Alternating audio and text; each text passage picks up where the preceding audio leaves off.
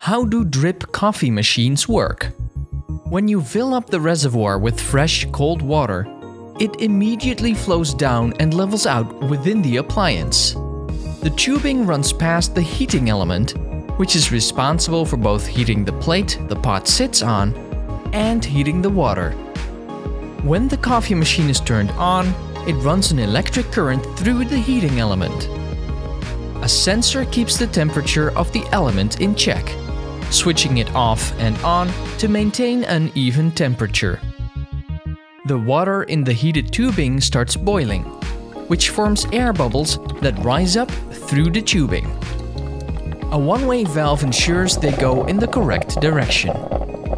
These bubbles are big enough and the tubing narrow enough that they force drops of water upward and out of the shower head, where the water is distributed over the coffee grounds. The water runs through the ground beans and picks up the coffee oil, as it finds its way through to the bottom of the paper filter, out the basket and into the pot, making you the proud owner of freshly brewed Joe.